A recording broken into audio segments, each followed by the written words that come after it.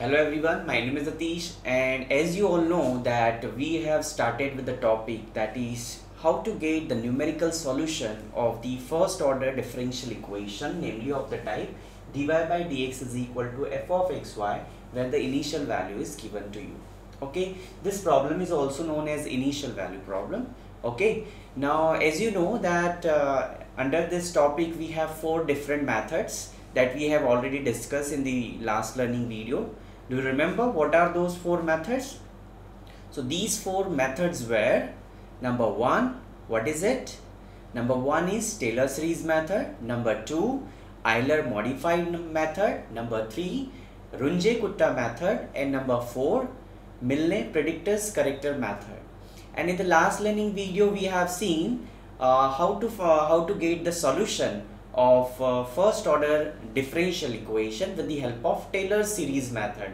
And what is the best thing about that method? That method is the single step method. Just in a single step we'll get the solution, whereas the rest of the methods, that is the Euler modified method and Runge-Kutta method and Milne's predictor corrector method, these methods are iterative methods. Okay, so in this learning video we are going to take a method named as Euler modified method. So many of you might be reading this as Euler. That is an incorrect pronunciation. Its name is Euler. Okay, so that is the topic we have in today's class, Euler modified method. Okay, now let us see the procedure. So we will be given like this system: dy by dx is equal to f of xy. Some differential equation, first order differential equation will be given to you and some initial values. Okay, then with the help of Euler's modified method we are going to find out y of x1, and to get y of x1 we'll make use of the Euler's formula. Okay, so what is this h? This h is nothing but the step size. Okay, we'll come to that what is the importance of step size, because this is the important thing which will be required in order to get the solution. Depending on the value of h will make decision on how many steps will be there or how many iterations will be there in order to get the solution. Okay, now once you get this get the value of y1 by the Euler's formula, so this is also called as predictor. Okay, now after you are getting this, why it is called predictor? Because it predicts the solution of the given differential equation. Okay, means it will give you an idea that this may be the solution, or the solution may be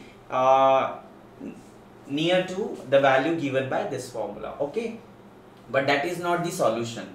Then what we are going to do is, with the help of this value we are going to modify the value of y1, and the first modified value or the first approximated value of y1, which is denoted by y11, is given by the modified formula. That is why the name of this method is modified method. Why? Because Euler's formula helps you to predict the value or predict the solution of the given differential equation, whereas the later on formulas will be there which will modify its value to the desired degree of accuracy. Okay, now we'll make use of this formula to get the value, where what is now x1? x1 is x0 plus h.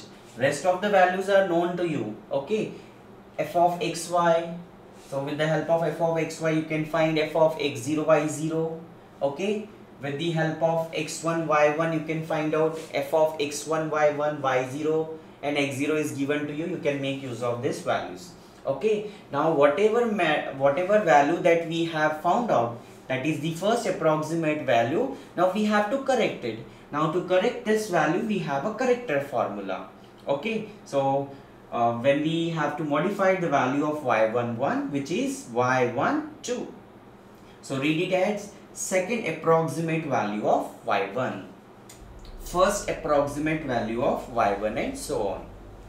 Okay, and it is given by y12 is equal to this formula. Okay, Now you may arrive at a questions that till when we have to find out all those corrected or approximate value like y11, y12, y13 and so on. So you have to continue this process till the two consecutive value of y1 agree. Okay, suppose we have found out y1 and we are getting some value, say 1.1025. okay, and in y12 suppose I got the value 1.1026. okay, so I can terminate the process. Or if you want the as it is answer, so you have to do one more calculations. Okay, so the difference between these two is very negligible, 0.0001. okay, so we can terminate the process. Clear? Now this is just y1. Now as I said, this is very important. Step size is very important. Suppose we are given that we have to find out the solution of some problem at y is equal to 0.2. okay, and the values are given to you like y is equal to say y of 0 is equal to 1. okay, and step size is given to you as 0.1. okay, now what is our objective? Our objective is to get the value of y of 0.2, and we have the step size 0.1. so to go from 0.1 to 0.2, how many steps are required? And we have to start with the initial value. We have to start with the initial value. okay, so to go from 0 to 0.2, how many steps are required by taking a step size of 0.1?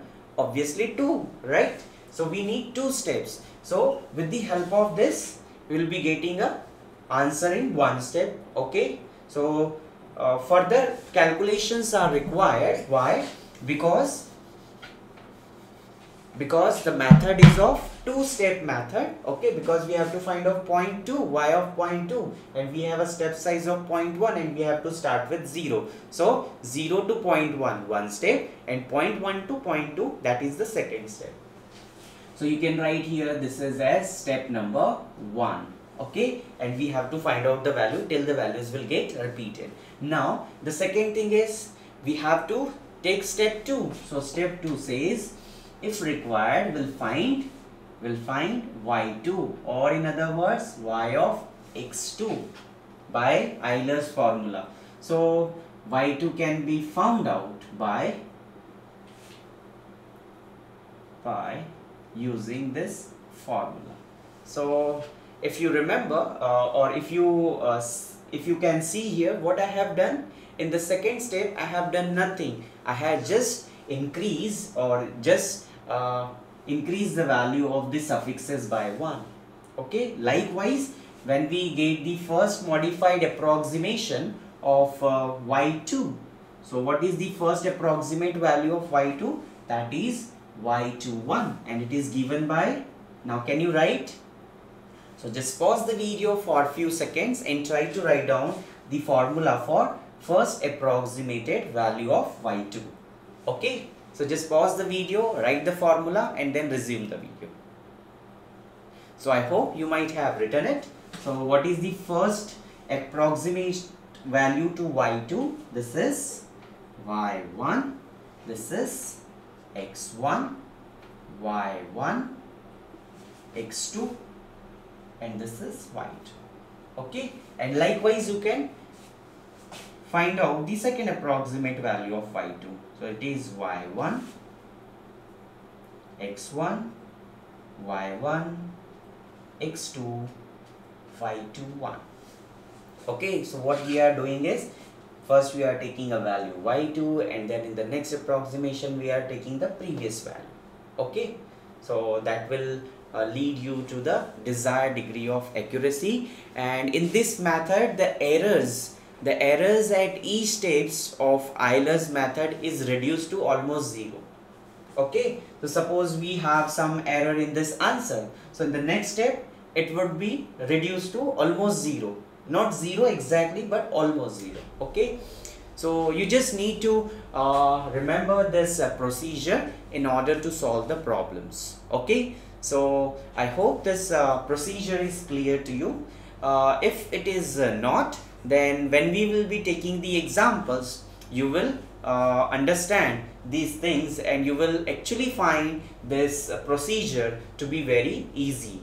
Okay, because mathematics is all about learning by doing. When you start doing this, okay, you will get the things easily. Okay, so thank you for watching this learning video, and in the very upcoming lecture we'll be taking a problem on it. Okay, so thank you.